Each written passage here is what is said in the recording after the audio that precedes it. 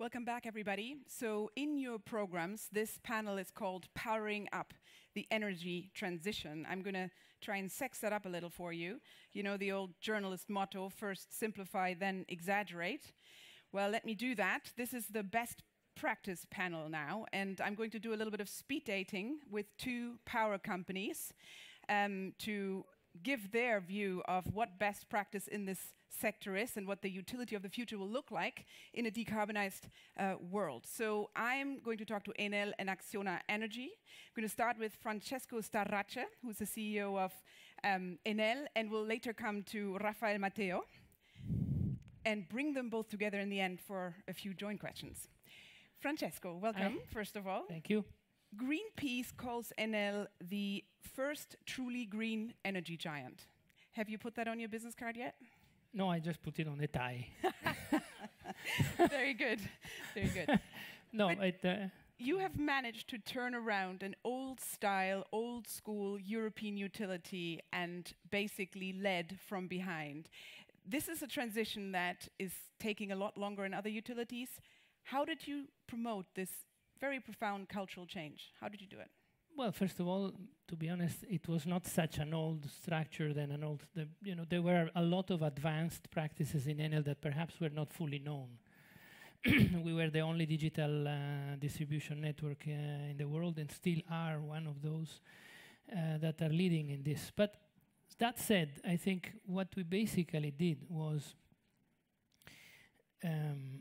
something that is a little bit painful. That is, understand what we did wrong, where we always made the same mistake, and say, we will never learn, so let's not try again.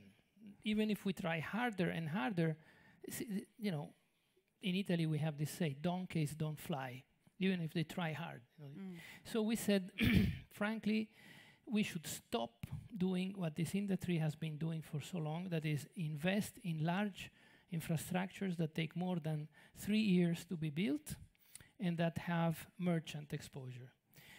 And if you'd say, I don't do this anymore, all of a sudden you take away from your investment strategy large hydro, coal plants, nuclear plants, anything that takes more than 3 years, maybe some gas combined cycles that might have problems there.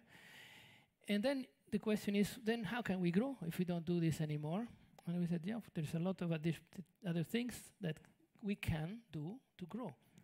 And we had to build a capacity, a capability, a know-how to manage many more smaller projects, not on a merchant basis, which were mostly renewables. Which is easily said and not easily done, because it requires a lot of pain from the management standpoint. You know, you need to retain, motivate, train, and manage a bigger number of smaller and of smarter people, which is typically difficult from management standpoint. So that was the difficult part.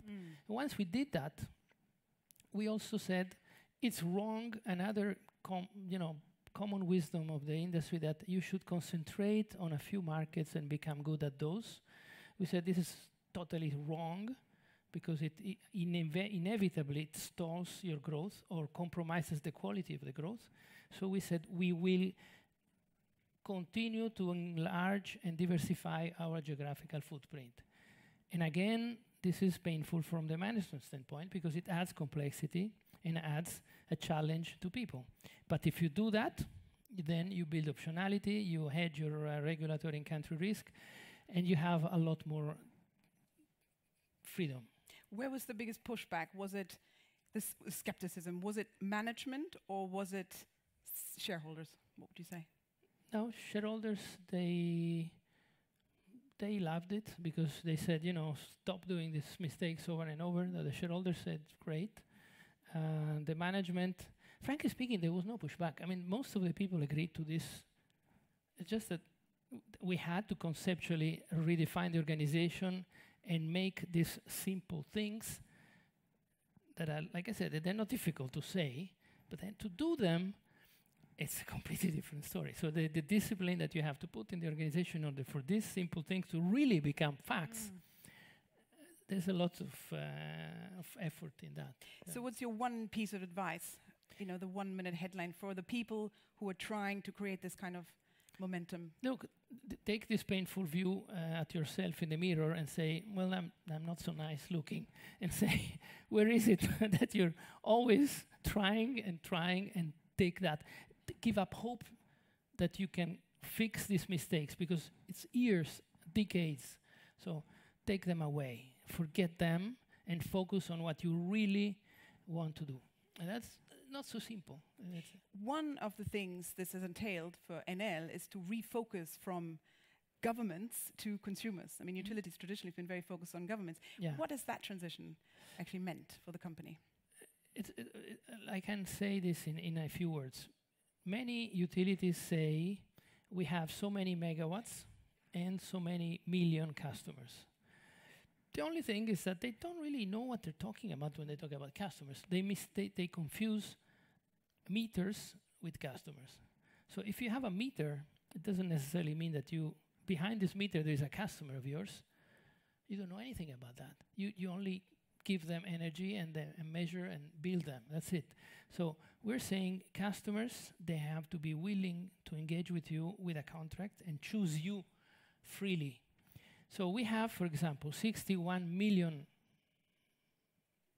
users connected to our networks and something between 16 or 17 million free customers, which is a big number. Those are the customers, and the others are simply provided energy, and because the regulatory framework sometimes don't even allow that. So then we have to see what these guys want, and what basically they want is not energy. This is another mistake. They don't want energy because they know this is their right to have. This is not something that is even discussed. Energy is a right we have when we are born, basically, if we're lucky to be born in certain parts of the world. So they give it for granted. What they want is a good service. What they want a flawless service for that. And that's much more difficult. That's a little bit, sounds a little bit. That's really the effort we're doing to become the best in class in providing the service to the customers. Not necessarily just providing energy. And can you keep providing that service and move to 100% renewables, over the next 50 years? What we said is that we will be fully decarbonized by 2050. So that's less than 50 years. Yeah, absolutely. So so that will be carbon neutral. Yeah. Well, carbon neutral is a little bit a tricky word. Yeah.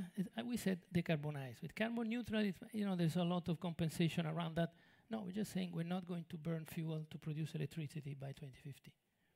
On that amazing note, I think we will now move to our second speaker, but you will come back in a minute. Sure. Can I just ask you to wait there so that we have a speed dating sort of scenario? Now, Rafael, thank you. Rafael Mateo, the CEO of ACCIONA Energía, so from a Spanish company. You started out actually as a managing director of a coal plant, and I just learned in our conversation before that the smokestack of your plant was taller than the Eiffel Tower. Yes, it was. Those were the days in the 1980s, yeah. Here you are running... Many years ago. Yeah, and now you're running the biggest 100% renewable utility in the world. Yeah. That's a big shift. Now, you never had the problem of phasing out assets, fossil fuel assets, like Francesco does. You bet on renewables from the start. What were the sort of, would you say now, with hindsight, advantages and challenges of being such an early mover? Okay, yes, to be a pioneer is a very interesting thing, but being a pioneer, you are in front of all the problems, you are in front of all the advantages. As a first comer in the markets, you can suffer a lot the main mistakes from the regulators, from the technology, but at the same time, you are acquiring a very long experience. So one of the advantages we have today is that we have more than 20 years of experience in wind. Our first wind farm is today 20 years old. Our first PV facility is more than 15 years old. So we have accumulating a very long experience with a very good teams operating renewable assets in 20 countries, in a very close relation with the regulators, helping them to improve the regulation. So we have been living as a direct witness the energy regulation from inside. So today we are in front of the new era for the energy. We are going to use the natural energy resources against to consume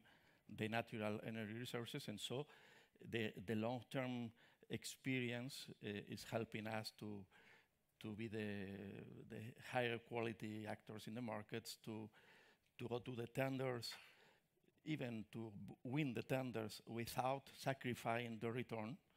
We are not able of sacrificing the returns for winning a tender because this is a family-owned company, and the family-owned company needs to think in the long term. So all our activities are thinking in the long terms, in the sustainability of our activity in economical terms.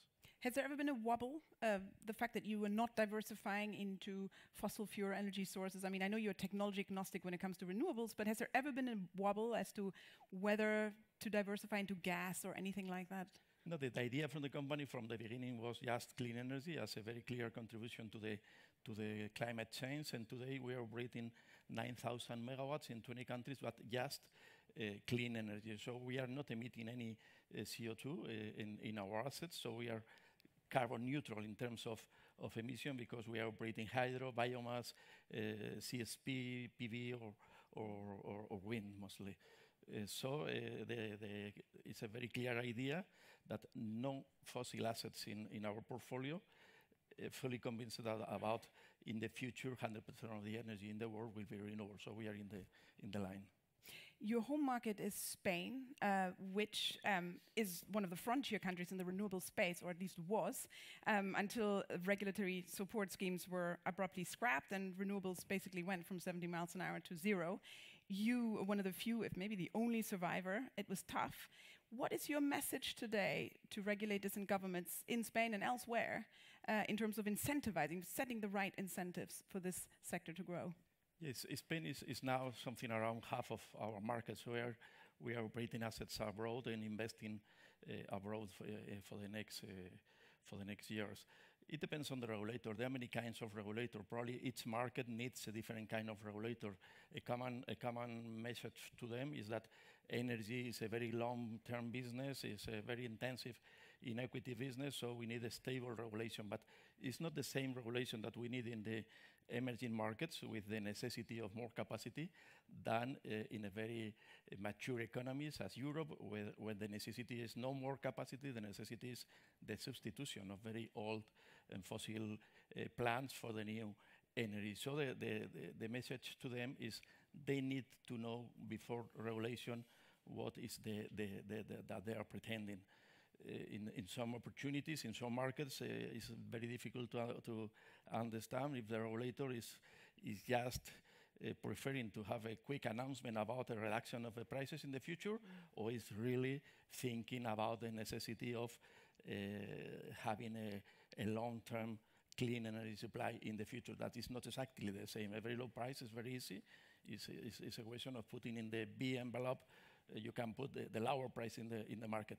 But this is one thing, and another thing is to be able of getting a project, financing a project, building a project, and operating a project for 20, 30, or 40, or 50 years. So the regulator needs to forget the energy as a way of making politics.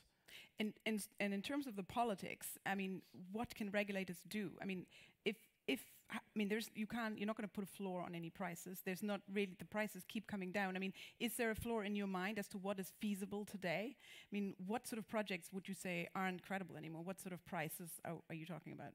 Well, that's a real situation is that technology is helping a lot because the price of the technology and the cost of the technology is being lower and lower and is more efficient. So in terms of cost of the energy, the technology is helping the low cost of the energy.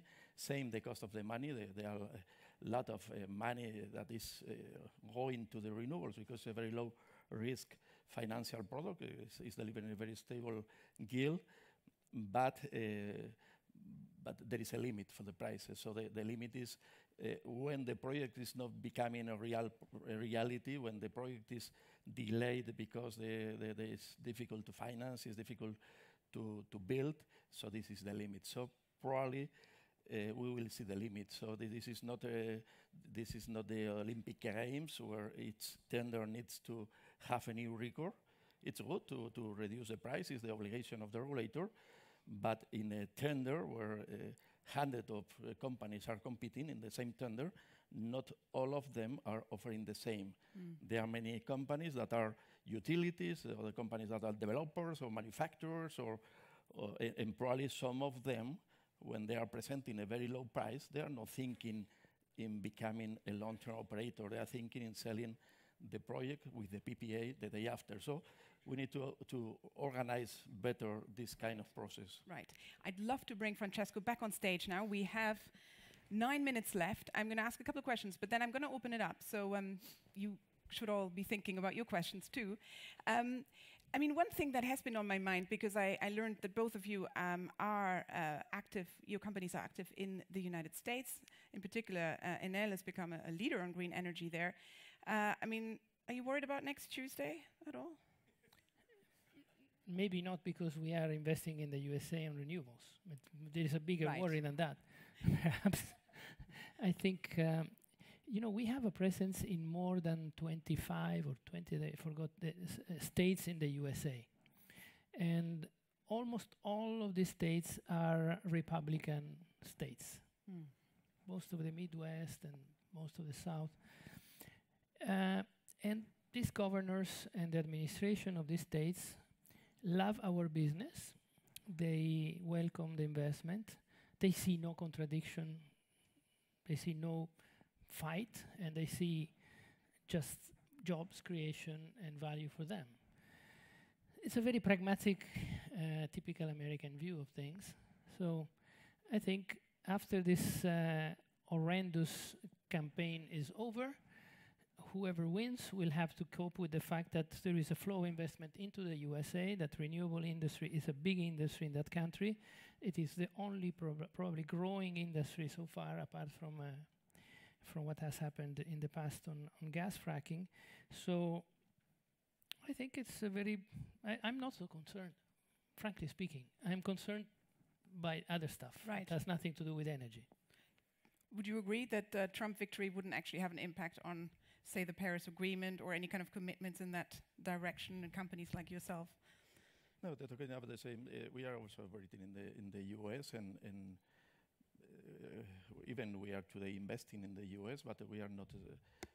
We are preparing the next PTC extension plan in the market, but happily we have in front of us, we have a very wide scope of geographies to invest. So if the conditions, if the regulation is in favor of more investment in renewables, we will be there. But there are many markets in Africa, in Asia, or in Latin America. There is room enough to invest. We are in a small company compared with other actors in the market, and we need to be very focused in the market choice in the best opportunities in terms of returns. So let me ask you now, having listened to each other a minute ago, is there a lesson that Enel can learn from ACCIONA, who's a leader in the renewables field, something that you're trying to ramp up, in fact, build towards by mid-century? Well, I think ACCIONA has been a successful evolution from an originally quite complex group, because there was a lot of other stuff, into a more focused renewable energy player, and also quite a unique combination between a manufacturing part of the business and a developer and investing part of the business. We are not in manufacturing, we will never be. I think I have a lot of respect in those that can cope with both worlds. But I think what we can all learn from ACCIONA is that provided you have the long-term view and the focus, you can combine businesses that have perhaps a different life cycle. It's a success story in that. But you need the long-term view. And for your part, having listened to Francesco, do you think that Enel is a credible plan to actually become carbon neutral by 2050, or no? Decarbonize was the word. Yeah, no doubt about in 2050 all the energy will be renewable, and no doubt about Enel will get. Stanford University said a couple of days ago that renewable will be the energy in the world. In 2015, some small countries as Costa Rica are living today more than 200 days, 100% renewables, all kind of renewables, geothermal. So it's possible, and it's possible for companies as Enel with a very clear vision of the future. I was part of the Enel group in the past. I was working in Endesa, Enel subsidiary for almost 30 years, and so we are colleagues and friends and competitors, but we are setting the long-term vision of the energy. The energy in the future will be just renewable. I will now open it up to the floor. We've got about 4.5 minutes left, so any questions? There's one on the aisle there. Can I have a microphone, please? Yes, thank you, gentlemen. My name is Martin Hallen from the Renewable Energy Policy Network. We've been publishing the Global Status Report on renewables for the last decade. My question is to you, Mr. Starace. I just came back from Moscow, where, of course, the topic of renewables is not, the most en vogue, let's say, and we've championed a regional investigation of the status. And 300 million inhabitants, but only 0.5% investment globally as of last year. So nothing's really happening there. My question to you, given that Enel is really active throughout the globe, what is holding you back, especially in a region like Central Asia and also the Eastern European countries, to really jump into this pool of opportunity, given the potential that is there, compared to all the other regions that have been mentioned throughout this morning, actually? Thank you. In order for us to choose a country where to invest, we look at 3 things. One, there must be at least more than one abundant natural resource. So not only wind, not only solar, not only hydro, a combination of at least 2. And Russia has more than that. 2, you need to have a healthy balance between supply and demand. In this case, Russia today is long generation by a large extent. So why throw additional generation? And that's not fully met. The third is you need to have a regulatory and legal system that you can understand and trust. We have about 10,000 megawatts of thermal generation in Russia, so we know the system. It is a special system, but it works very well. So we can trust this system to work. What is holding us back is that, put it very bluntly, today Russia needs no generation, and it will probably not need generation for more than 5 years, provided that demands pick up again. So unless the Russian government has a strong policy to shut down thermal generation and invest in renewables, which today we have not yet seen, that's what is lacking. Next question. There's one in the back there. Dominic Breitinger from the World Business Council for Sustainable Development. You talked quickly about financing investments. I mean, there's billions being shifted into the renewable energy space, but both of you were not going to the capital markets and issuing green bonds or creating equity models such as C.E.Os, promising models, but also with challenges. So question is, you finance this from your operating cash flows, this transition, and if so, would you consider going to capital markets and also structure something around green bonds or yield-cos? Is it to further scale up these investments? You want to start this? Okay, so in terms of financing, I think the finances is not the bottleneck today in the renewable. So it's more difficult to find a very good project than to find enough money to finance a project. So in our particular case, we are today a company with around $1 billion of EBITDA. So the cash flow is enough to finance the growth in the future. But for us, it's not difficult to find money to be invested in our projects. The real difficult thing is to find a good project in a good location with clear permitting, with enough wind hours or load factor or solar radiation, and bankable. But if you have the bankable project, money will come, no doubt.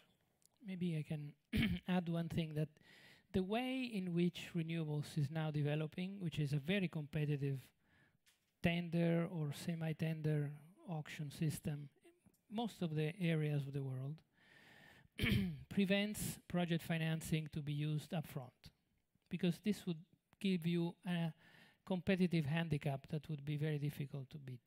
So we always win projects based on our cost of capital and balance sheet right from the beginning. And typically we fund the construction of the project like that. Then we refinance later when the risk of construction is gone down through different structures. Have we not used green bonds so far? It's not because we don't like green bonds, but simply we didn't find a convenience. Maybe we will find a convenient green bond and then we'll do that. And you don't hear that much of it because it's always happening like a year or two after the winning of the project. So it's kind of in the back, but we always refinance later. Thank you both. I wish we had more time. It was a short speed date here on stage, Great. but we're going to make way now for the next panel, Keith Bratcher and Total, Breaking the Mold. Hello. Hello.